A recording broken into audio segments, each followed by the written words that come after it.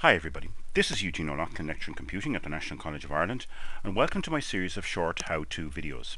In this video, we're going to learn how to perform a one-way ANOVA test, and we're going to learn how to do it by hand. So first, let's examine the data that we're going to use in the example here. I have three groups of data, and these are the results of stress tests made on three different groups of workers. A shift that works from 4 p.m. to midnight, from midnight to 8 a.m., and the third group is from 8 a.m. to 4 p.m. And we've measured their stress levels and recorded the scores here. So we've got three groups, and an appropriate test to use to see if there's a difference between these three groups is an ANOVA test. The method I'm going to use here is based on the following formulas. We need to calculate our F statistic, and our F statistic is made up of, that's our test statistic, it's made up of the mean sum of squares between the groups, so we've got three groups in our example here, divided by the mean sum of squares within the groups. So in an ANOVA, of course, we have to take into account the variance between and within the groups. The formula for calculating the MSSW is up here at the top, and this tells us that we need to add up, so it's the sum of all the small values, G, all the values within the groups, for each number of groups, that's capital G. We need to calculate each value minus the mean of each group and square that. We then divide by n minus k. N is the total number of variables, and k is the total number of groups. The mean sum of squares between is again the sum for all values, so these are the individual values G for all groups, capital G. We're going to multiply the number in each group by the mean of each group, x bar, small g, minus the mean, or the overall grand mean, x bar, capital G, squared. And we're going to divide that by k minus 1. So first off, there are some descriptive statistics that we need to determine before we can start plugging values into these formulae. So what I've done is I have first of all laid out my data as follows. I've got my formulas just handwritten in over here on the right hand side, and here are my three columns of data that we have just seen. And I need to calculate the number in each group, so NG is the number in each group, and N capital G is the overall number. So when I count up all these values here, I see I get 10. Here I've got 13, and for the third group I've also got 13 values. So N1 is going to be 10, N2 is 13, and N3 is also 13. N capital G is the number overall, the number of variables in all the groups combined, so that's going to be 10 plus 13 plus 13, which is 36. And the mean, now we need to calculate the mean, x bar, for each of the groups, so small g, so that's going to be for the first group, all of these values added together and divided by 10, and when I do that I get a result of 7.4. When I calculate the average of the second group, add up all 13 values and divide by 13, I get a result of 5.15. And when I do the same for the third group, add them all up, divide by 13, I get a mean of that group of 3.23. So x bar 1 is 7.4, x bar 2 is 5.15, and x bar 3 is 3.23. I also need to calculate the grand mean, so that's our capital, designated by capital G. And so what we need to do then is take all 36 values here, add them all together, and divide by 36. And when we do that, we get a result of 5.08. If our sample sizes are the same, and are not in my example here, we could simply take the mean of the mean. So we could add those three values together and divide by 3 to get the mean of means, but that does not work if you've got different sample sizes. The final variable here is k, which is the number of groups. I've got three groups, so I'm going to write down 3 in here. So this is typically what you would do when you're conducting an ANOVA test, so to set out your data like this. So let's start with our null hypothesis. So our H0 is that the mu of our first group, I'm going to call it group 1, is equal to the mu, the mean of the second group, which is equal to the mean of the third group. So my null hypothesis is that there's no difference between the populations in my example here. And my alternate hypothesis, H1, is that mu1 is not equal to mu2 is not equal to mu3. So in other words, my null is that they're all the same, and my alternate hypothesis is that there's at least 2 of my groups have different levels of stress. I'm also going to work here with an alpha value of 0.05. So we'll be coming back to that a little bit later on.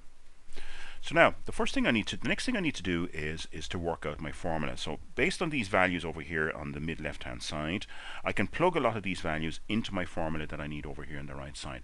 But one of the things you can see I need to determine x minus x bar squared for each value in each of the groups. So let's go ahead and go about doing that.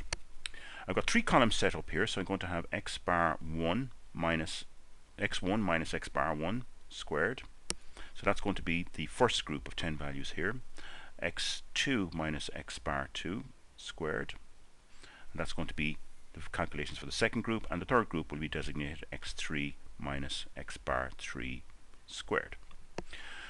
So now I need to populate all these values here. So to calculate x1 minus x bar 1 squared for the first value of 7 here, so that's going to be 7 minus the mean, which is 7.4, and we square the result. So let's go ahead and do that. So we've got 7 minus 7.4, that's equal to minus 0.4, and we square that, and we get a result of 0.16. I can see in my data that my second value is also 7, so I'm just going to plug in 0.16 again, and move on to the third value. So I'm calculating x1 minus x bar 1 squared here. So 6 is the next value. So 6 minus the mean, 7.4, is equal to minus 1.4. We square that value, and the next one is 1.96, and so on. And we do that until we get down to the last value here for the 10th value in this column. We now move over to the next column. We're going to do the same thing for the midnight to 8 a.m. group. So that's our group 2. So our first calculation here is 5 minus the mean of 5.15, and we square that value. So 5 minus 5.15 equals 0.15 minus, and we square that, and we get 0.02 rounded. My next value is 6 minus the mean, so 6 minus 5.15 equals 0.85 squared is 0.72 rounded, 0.72. And of course we keep doing that until, in this case, going down right down to the end, all 13 values, to work out x2 minus x bar for each of these values here. And just to confirm, we do the same in the third value here. So this is x3 minus x bar 3. So our first x3 is 1. It's going to be minus 3.23 squared. So let's do that. 1 minus 3.23 is equal to minus 2.23. We square that. Whoops, I need to do that again. 1 minus 3.23 is equal to minus 2.23 squared. It gives me 4.97 rounded, and I keep doing that then for each of the values here in this column. So earlier I have actually filled out all those values, and here they are in my sheet. So I've got all of the x minus x bar squared for all my first group, second group, and third group, and now I need to sum them all up.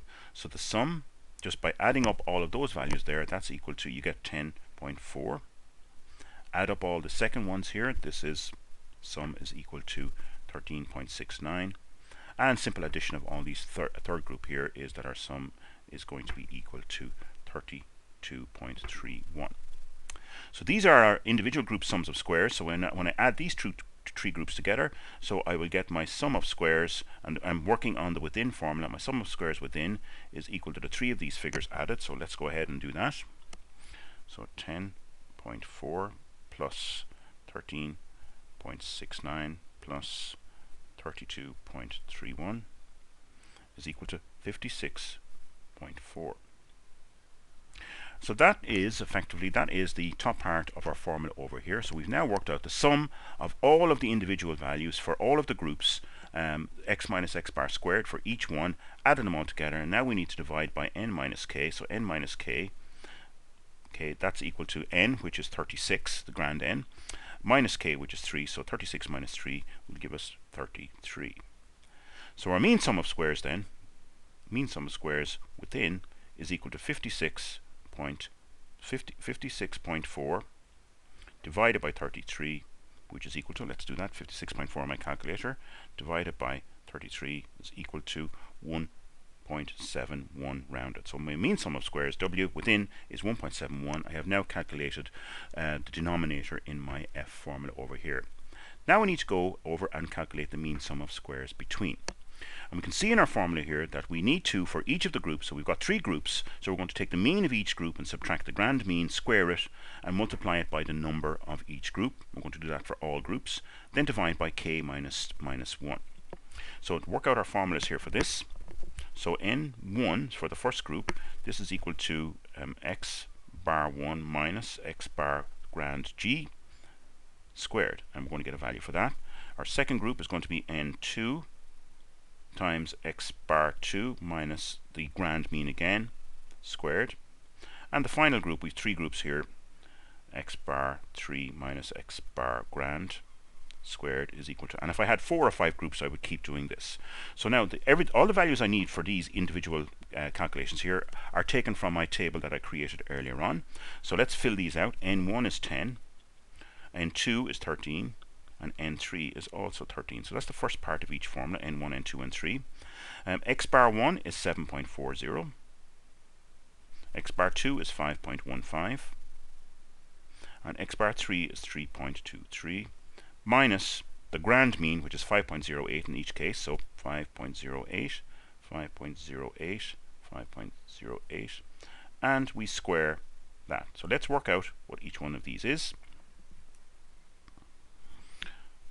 So I'm going to do the middle bit first, square, and then multiply by n. So 7.4 minus 5.08 is equal to 2.32. We square that, and then multiply by 10. That's equal to 53.82. The next one is 5.15 minus 5.08 squared, then multiply by 13, minus 5.08 is equal, we square that, and multiply by 13 is 0.06. And the last one, 3.23 minus 5.08, 3.23 minus 5.08 equals minus 1.85. We square that and multiply by 13. And that gives us 44.49. So now we need to sum all of these together. So the sum of these 3 here is equal to, just let's add all of those up.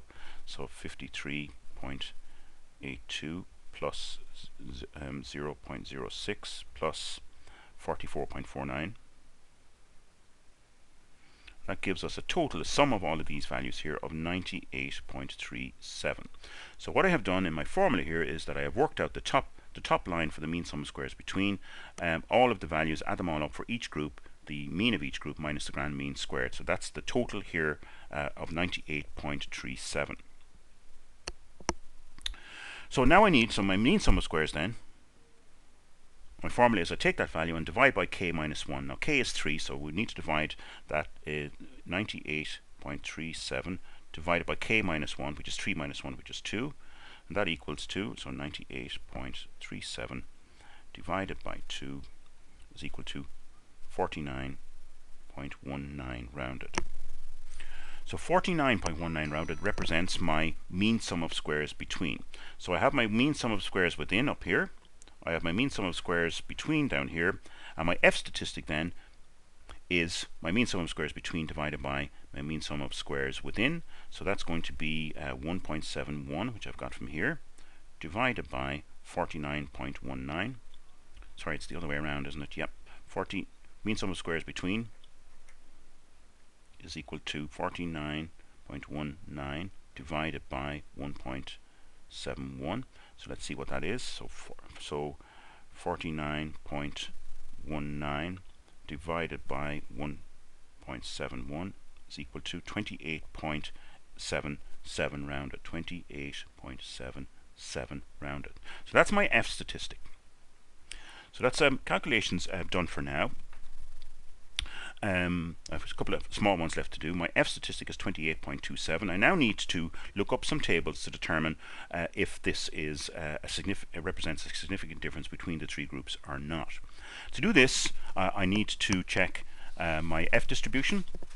The F distribution I'm looking at is the one for alpha value of equal to 0.05, and so I need to know what column and what row to choose here.